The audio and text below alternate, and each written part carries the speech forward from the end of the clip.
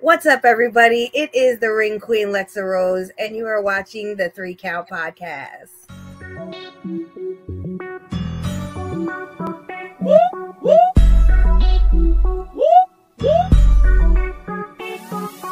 I'm in fashion. Welcome, everybody, to another great edition of the 3 Count Podcast presents Now Entering the Ring, and I'm your host, Clifford Red Dog Miller. That's right, the man that leads you up this mountain called wrestling. But like every good Sherpa, which by now I would hope that you're finally calling me that person, you gotta have someone who's been there, done that, and can do it more efficiently than you can. That's why it's never about me. It's about who's entering the ring. And who's entering the ring today? Well, she can be found at WWO, SWA, PPW, and WBW. She is the Ring Queen, Lexa Rose. What's up? What's up? I'm so glad to be here. Really excited today. Me too. I love doing podcasts. You don't understand. Like, it's so much fun to just kind of be able to still be a wrestler, but not have to do any of the physical stuff that goes along with it. So I do love it. Yes, and I definitely like this is like my favorite part about doing like anything that has to do with wrestling is doing the podcast because like like you said, you're not taking bumps, you're not getting beat up, you're not taking accidental punches to the face. It's just a conversation that you get to have with somebody. So full transparency, I remember like I was asking like a lot of questions and people were bringing up your name and stuff. So I was like, let me reach out to this person. And I just want to ask, who is Lexa Rose? Well, former Ring Queen, I guess you could say. Cowboy Queen, the voice of SWA, or as I like to call myself, the royalty of wrestling, because I always got the hot tea ready for everybody. Being the creative director of TikTok, which is a pretty big, deal for someone like me to be given the responsibility of being in charge of like marketing and media for a company's social media site. And at first it was kind of scary, but then, I just realized to treat it a little bit more delicately than I treat my own TikTok, because my own TikTok, I pretty much no holds bar. I do whatever. But for this one, it centers around our company SWA, which I've been with for so many years. I owe my life and career to it. So the fact that they still keep me around as a ring announcer is probably like a blessing, because I didn't expect to be welcomed with such open arms by the SWA fans. And, the last couple of shows we've either sold out or were like almost sold out. Like we had to like add additional chairs because we ended up having so many people. So it feels pretty good to still be in the wrestling business in one way, shape, or form. It's interesting because you brought up something that I don't think like we've talked about enough like on the show. And I've always thought about this show as like being like a college course, right? And I keep harping on that because I've had people like kind of mention it to me that way.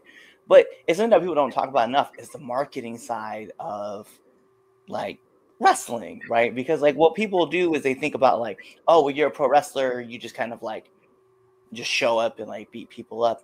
And what people don't know behind the scenes is that essentially you're the business, right? Like you're in charge of all your bookings, you're in charge of marketing, you're in charge of build networking, you're in charge of like your look, how you're perceived, your music, like everything that goes on inside. So it's like you're kind of like a multi-billion-dollar enterprise without the multi-billion part.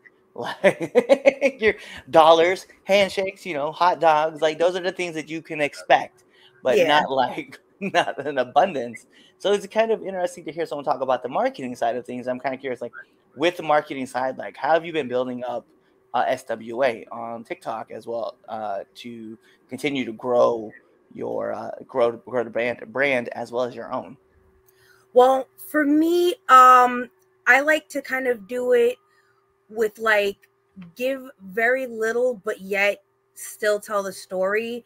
So a lot of the stuff that you'll see posted on SWA's TikTok is always literally promos that are kind of clipped up, and then you don't really hear the context of it. It's just put up there with no context to kind of lure and bait the fans in, because once they see the clip, they're like, wait, what's going on? What is this about? I don't hear anything. All I see is music or some sound clips and stuff.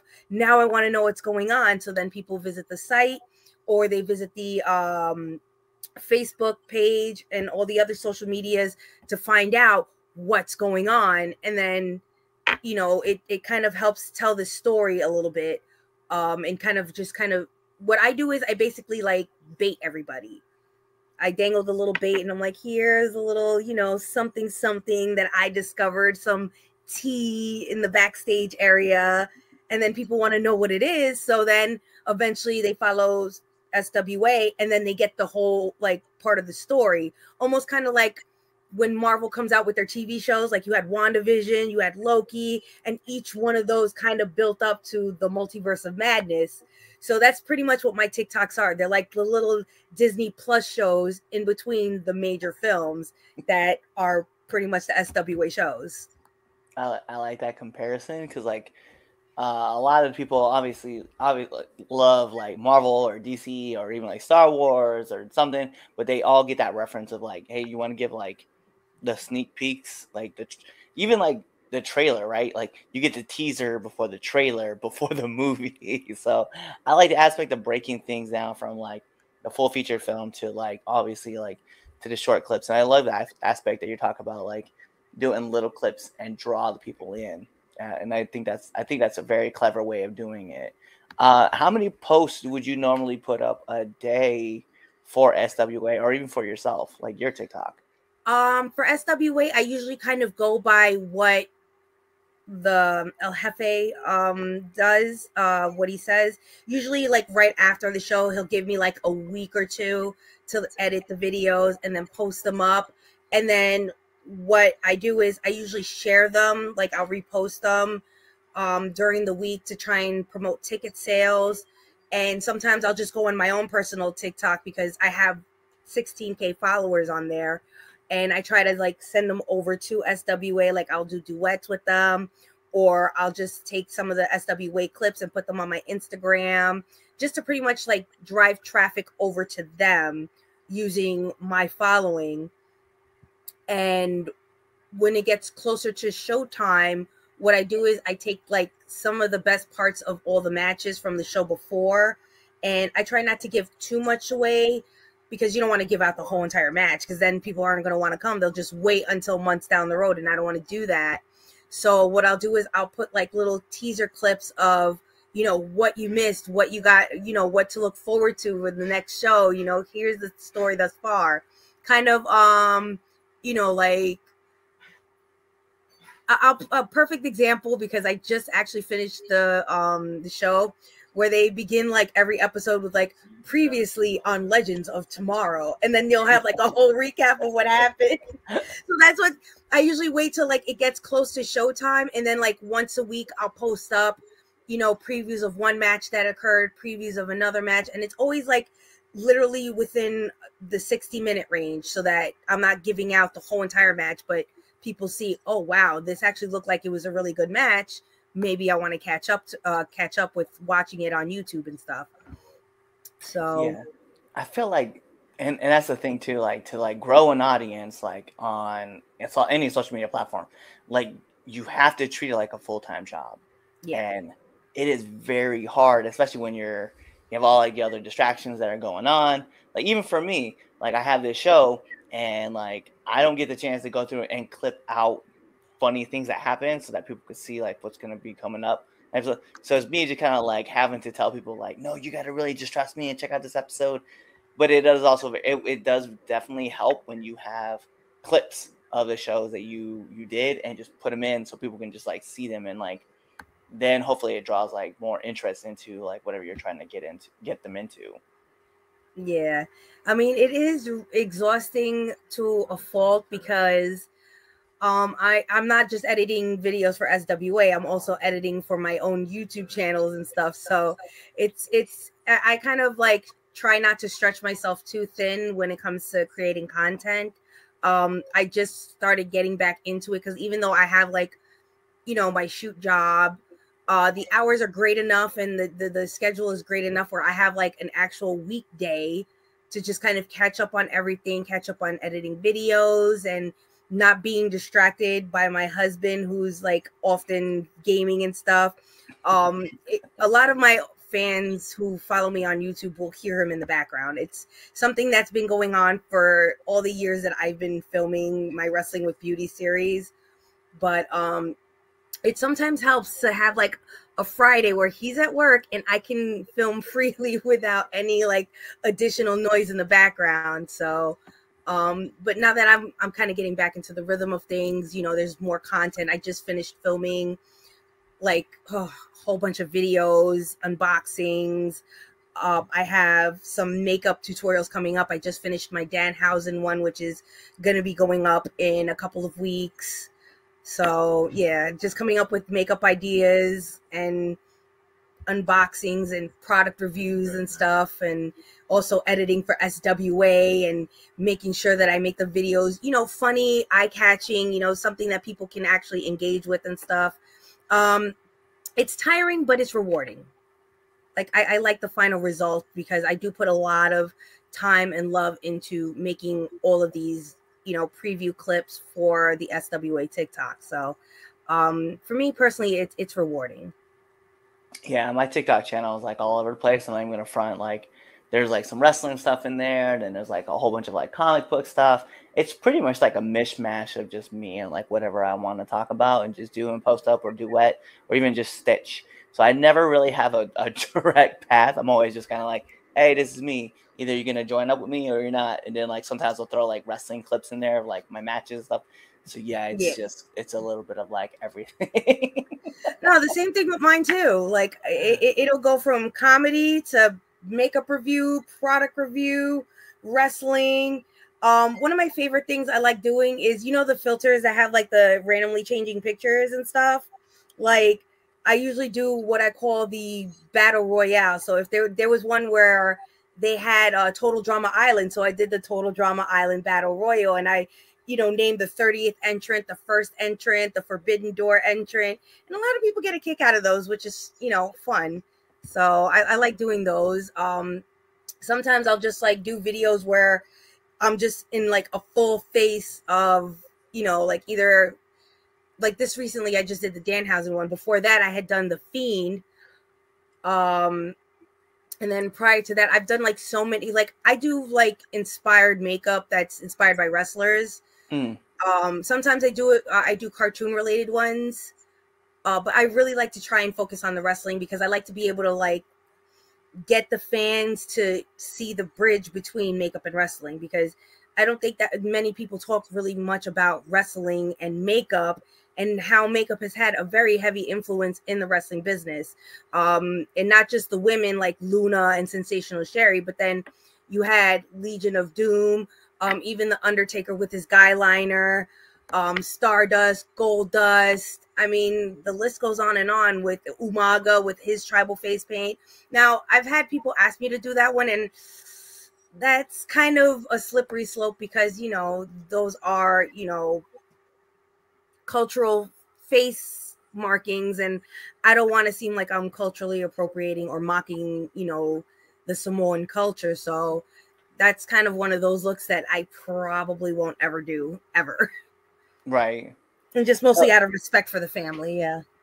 It is cool though because like you are right, like the world of makeup, whether you're a Sting type, Demolition, or you're even like Darby Allen, right? Like currently or Asuka, right? Like Mm-hmm. all those makeups, like they do give you a whole different character than what you would normally see, right? Like I remember like when Impact was going on and Sting was there, right? Steve would be there without his makeup and he's just like, talking. You're like, oh, it's just Steve. And then as soon as he puts the makeup on, you're like, that's Sting right there. And like it's crazy to see the transformation. Even like Finn Balor, you know, when he becomes Demon, or you know, when he was Prince Devitt, whatever you want to call him. All right, we know wrestling fans out there, you're paying attention, but it was just so cool to see like the changes. Like it changes like the character, it changes the way like the person presents themselves.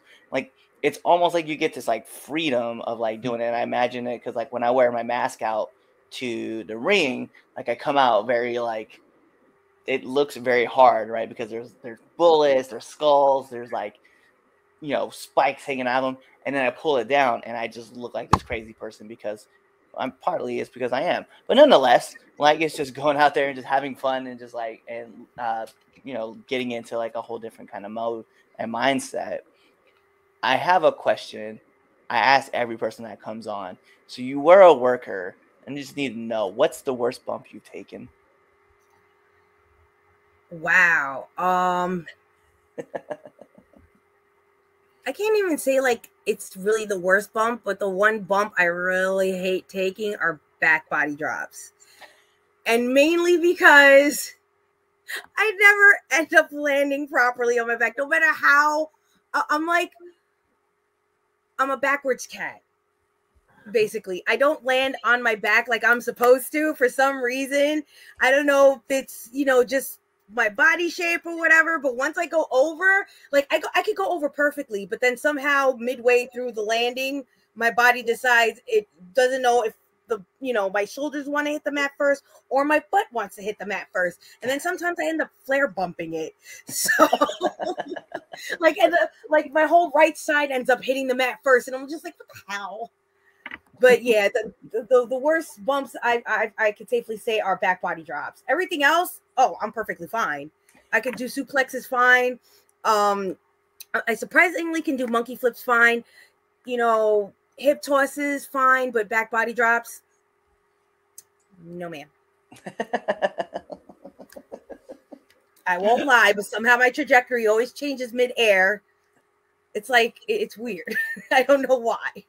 And it is a freaky bump to take. It's not something that you normally like. You're asked to do pretty much like a handstand on somebody while they like flip you over, and you're just like, nah, man. Either I'm gonna land this and run away, or this is just gonna be the most painful thing I'm gonna go through. Yep. I had a friend tell me like, hey, take a back body drop off this 7-footer, and I was like, yeah, no. And I ended up doing it, and it was just as painful as I thought it was going to be. And the thing is, because, you're midair and you're not seeing when you're going to hit the ground, you don't, like, for me, I try really hard to make sure that I have, like, enough air in my lungs that it doesn't knock the wind out of me. And it always does. Every time. I'm just like, and it sucks. But, depending on who's giving me the back body drop, it'll always end up looking magical. You know what? Even though I no matter how I land, it always hurts and it always sucks. But if it's someone that I know and that I trust, they'll know how to get me up and over. Like, I know how to post myself and everything, but still, like, just the impact just never ever gets easier ever. So let's move over. Right after a show, we all have like those those post match rituals that we like to have. So I'm kind of curious in the aspect of, what's your post match ritual? What's your post match meal, actually? McDonald's. Anything in particular, or is it just like, I just need something off this menu? Actually, I have to have a Big Mac after a show. It has to, like, normally I order like the quarter pounder deluxe meal, but after a show, it has to be a Big Mac. It's just something about a Big Mac after a show in the middle of the night, in the middle of God knows where, and nice hot fries. Like, I remember me and my husband did a show out in Williamsport, and we were on the way. There was a McDonald's on the way home, so we stopped at it, and it took a little bit for us to get our food, but the food was nice and hot and fresh, and we like literally thoroughly enjoyed ourselves. So like our post show ritual is definitely hitting up the local McDonald's, because they're 24/7 and we're always hungry, always. So, what's one of the hardest lessons that you've had to learn being in the wrestling business? That what works for one person doesn't work for everybody else. And I literally almost kind of like quit the business because I was getting so much like, you have to do this, you have to do that, you have to do this, you have to do that, but it was just not working for me. And it was just like, it works for you, but it doesn't work for me. And that's okay. A lot, especially these grizzled vets, some of them, they're just so hard up on their like habits and their discipline that they don't seem to realize this is a whole new era of wrestling. You know, you don't have to train every single day in that ring.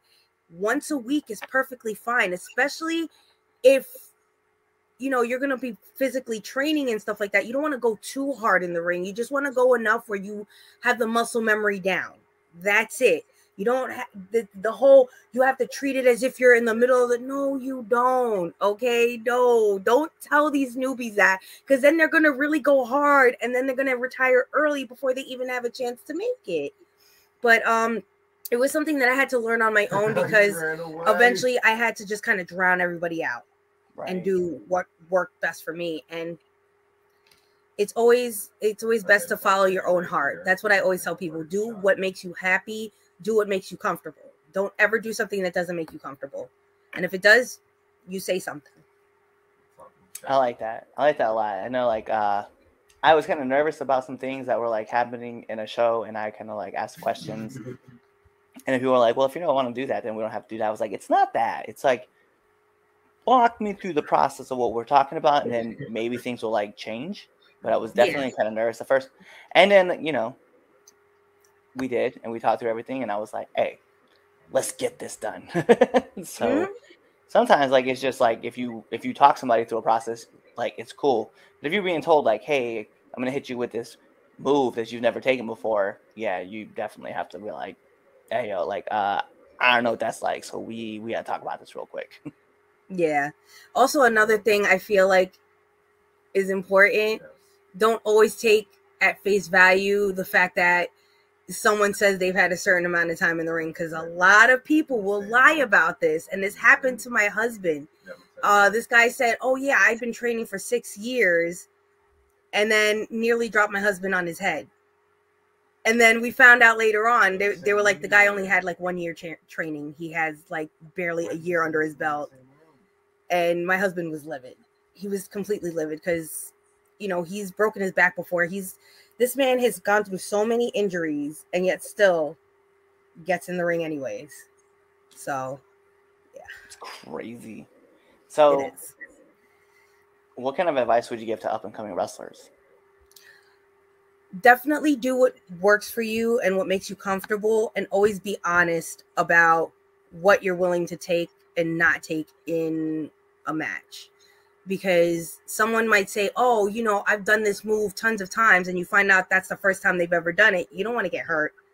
And, you know, you don't want to find yourself you don't want them to botch and then you end up being the one getting injured, because again, like I said, happened to my husband, and it was definitely a very scary situation. But I think also another thing is, don't be afraid to stand up for yourself. A lot of people in the business get scared about standing up for themselves, and then a lot of bad habits continue to perpetuate in the ring when it comes to some of these vets who feel like, oh, you have to shake my hand or you have to shake everybody's hand. We're in a pandemic, sweetheart. No, we don't. No, we don't. I personally feel like respect is earned, not given. And a lot of vets in the ring that I've had to share locker rooms with, unfortunately, I've never shaken their hand and they've never said anything to me. And I'd like to keep it that way. You know, not to be, you know, purposely disrespectful, but to let you know, you haven't done anything to earn my respect. I don't care how long you've been in the ring. I don't care how long you've walked this planet. But if you're not a nice person, I'm not going to treat you like a nice person. It's all about reciprocity. If you treat me nice and treat me with respect, I'm going to extend the same courtesy. And I feel like too many of these up and coming wrestlers are being drilled to the fact that they're being forced to respect people that shouldn't be respected. They shouldn't even be booked, honestly, in this business. But I digress. It is what it is. But I feel that you shouldn't be forced to have to show respect to somebody that you don't know. You know, that's like parents trying to introduce you to that weird uncle, and it's like you don't get good vibes out of them. Why in the world are you making me hug this person or be near this person? Like, you know, like to me, these grizzled vets are like the weird uncle that, you know, there's something wrong with that one. There's a reason why you don't keep the kids around them. There's a reason why you don't keep them alone with the kids, you know? Yeah. But and now another thing, don't ever feel pressured to have legit ring gear. Some of the best guys in the ring wore jeans. John Cena, jorts. He was wearing Echo jorts. Like legit Echo Unlimited. You saw the big rhino on his pockets. So, one thing a lot of I used to get made fun of about it because, I was broke in the business. I couldn't exactly afford to have someone make me gear. So if you're starting out in the business and you can't afford gear, that's fine.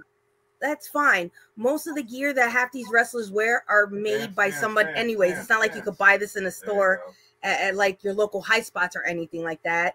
But sometimes you could just kind of makeshift gear by getting stuff on Amazon. I mean, honestly, it's really not that hard to like just kind of, I mean, it's how people cosplay. They just buy something that they see on Amazon and then they just kind of, Frankenstein it up. And a lot of my gear was all like Frankenstein gear that I got from like, one store and then another store. So gear doesn't make the wrestler. I can safely tell you that. I known a kid who like dished out over $300 worth of gear. He couldn't even do like a fireman's carry. He couldn't take a fireman's carry. He couldn't take a clothesline, couldn't bump properly. And yeah, his career was very short lived because of it. And I don't want people to feel pressure to like immediately like invest in gear. There's no need. No need. Some of the best wrestlers came out in some hand-me-downs and some jeans and stuff like that. It's about how you are in the ring before how you look good in the ring, because someone could wrestle great in a burlap sack and then nobody's gonna notice that they're wearing that burlap sack. They're just like, whoa, that person can wrestle. They can wrestle. I agree. I know that a lot of my gear, like I do have my own gear that I had made, right? It cost me a pretty penny. But the rest of my gear is actually makeshift. Like I found a pair of gloves for like $24 that I wanted to buy, and I bought them. I bought my vest for like $24 because I was like, yo, this is on Amazon. Let me grab this one. My hat, like, is probably next to my pants. My hat is probably the most expensive thing I bought. Yeah. I was like, yeah. It's from Lids, and I paid for what I wanted, and I think about that a lot. Like you don't have to force yourself. Yeah, in the first year in the business, you're really gonna be like, stretching yourself thin financially between shows because it's always a hot dog and a handshake. Always, you got to pay those dues. So, make sure that like I look at it this way: focus more on being a great wrestler than looking like a great wrestler. I like Everything else will fall into place. And that's just great advice for people who are up and coming as a wrestler too. Like, hey, yo, just focus on wrestling, and then the rest of the chips will fall into place. Yeah, it's kind of it's almost like a domino effect. Like if you're really good in the ring, promoters are going to want to book you and actually pay you. And then once you start making money, then you can actually invest in nice gear, because then eventually they're going to say, listen, I want to book you, I want to pay you more, maybe you should invest in gear, and then you could start investing in gear. When you know that you're really going to get those bookings, you're really going to make that money, because that's what happened to me eventually. Like when I first started, it was just makeshift clothes, and then eventually I started getting paid, I started getting bookings, and then I could finally afford actual gear. So it's a baby step process. Facts. Yeah. Well, seeing that you've been kind of around for a while and you've been traveling and stuff, I just need one do and one don't of the locker room.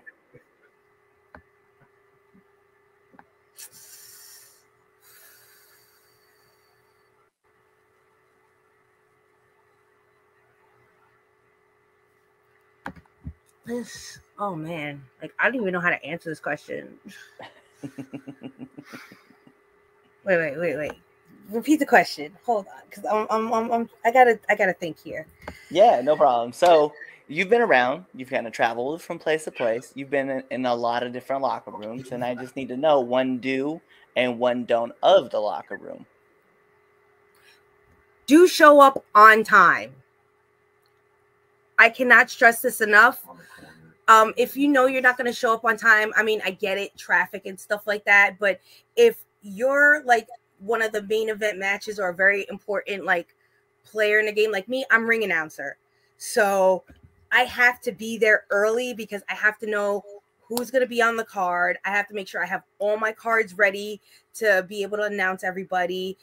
And also the fact that because I am the media coordinator for TikTok, I also have to film promos and stuff.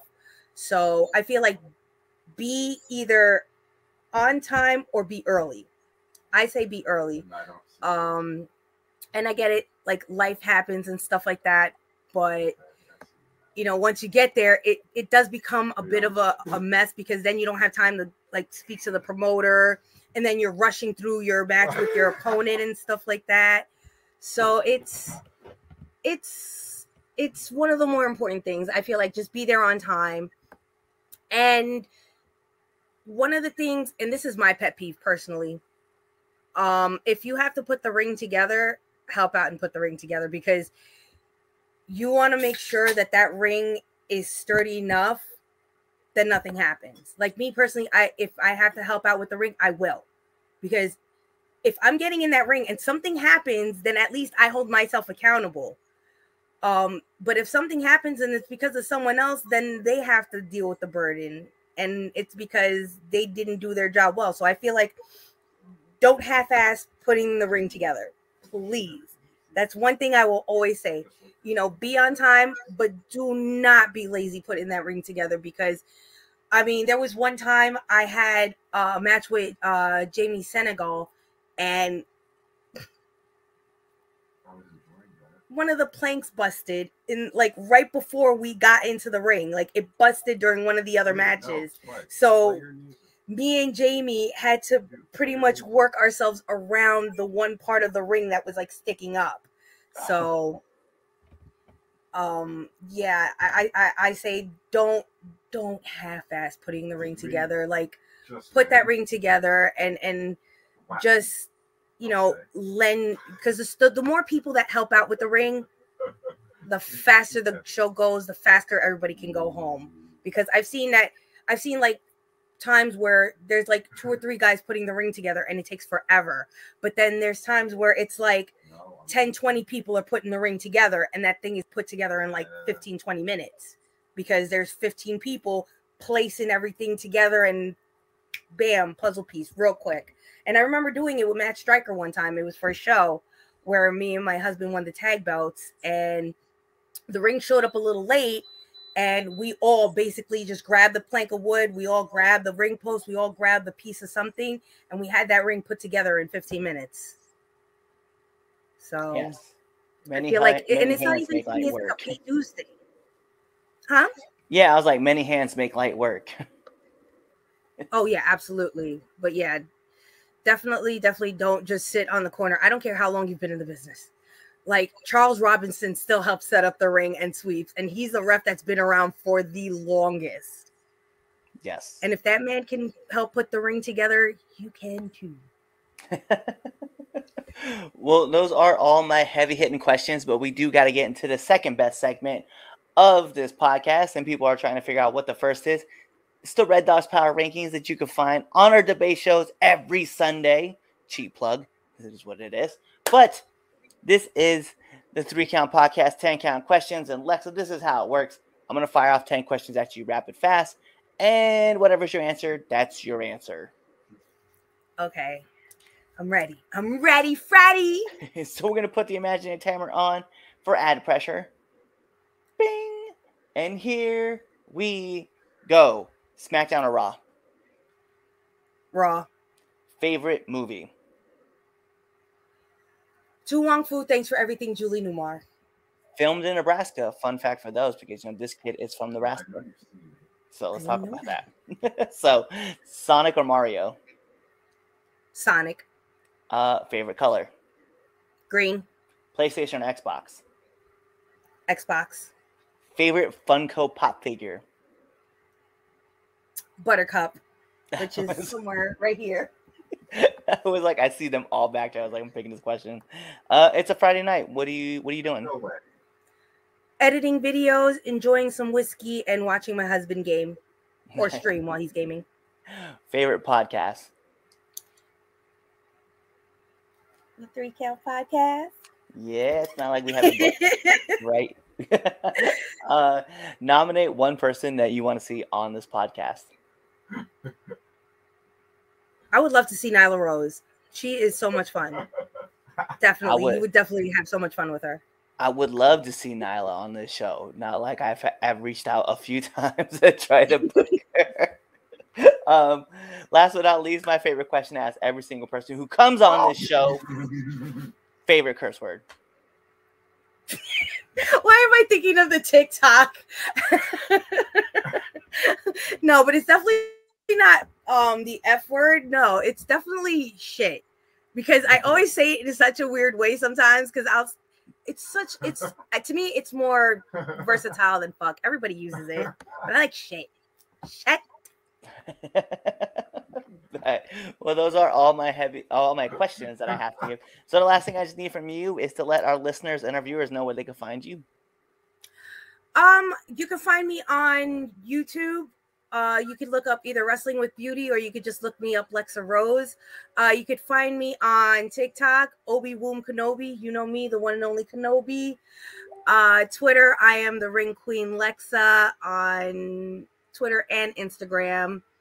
And yeah, that's pretty much about it. I mean, I got all bases covered. Well, there you go. You have got everything that she wanted to give you. You have all of her handles. You guys can go look her up. You guys can check out her YouTube channel, But like every great part of a wrestling match, we got to take it home. Because this is the 3 Count Podcast presents Now Entering the Ring. And I'm your host, Clifford Red Dog Miller, the man that leads you up this mountain called wrestling. But like every good Sherpa, which I'd like to think I am, you got to have someone who's been there, done that, and can do it more efficiently than you can. That's why it's never about me. It's about who's entering. You see her right there, right next to me. The Ring Queen herself, Lexa Rose. You guys know what to do. Tune into the next episode and be there, or you just wait for the episode to end. You wait for that outro, and then you choose another episode to listen to. What's going on, 3 Count Nation? I'm Clifford Red Dog Miller with the catchphrase. But what I really want you to do right now, go to twitter.com, right? Go over there, find us at the 3count_pod, give us a follow, give us a like, give us a comment. We want to talk to you guys. Go to IG at the 3 Count Pod. Give us a like, give us a follow, leave us a comment. We want to interact with you. Go to youtube.com, give subscribe, turn the bell on, turn the notifications, leave a comment. We want to talk to you. Go to anchor.fm/the 3 Count Podcast, and in there, you can leave us a message, and we will talk to you. Basically, what I'm trying to tell you is that we want to talk to you. We want to have fun with you guys, and we love listening to what you guys have to say. Also, one thing I need you to do for me, the 3 Count Podcast also has merchandise. At prowrestlingtees.com/the 3 Count Pod. Please go buy our t-shirts. We love you guys, and we hope you love us too. So show us some support, please.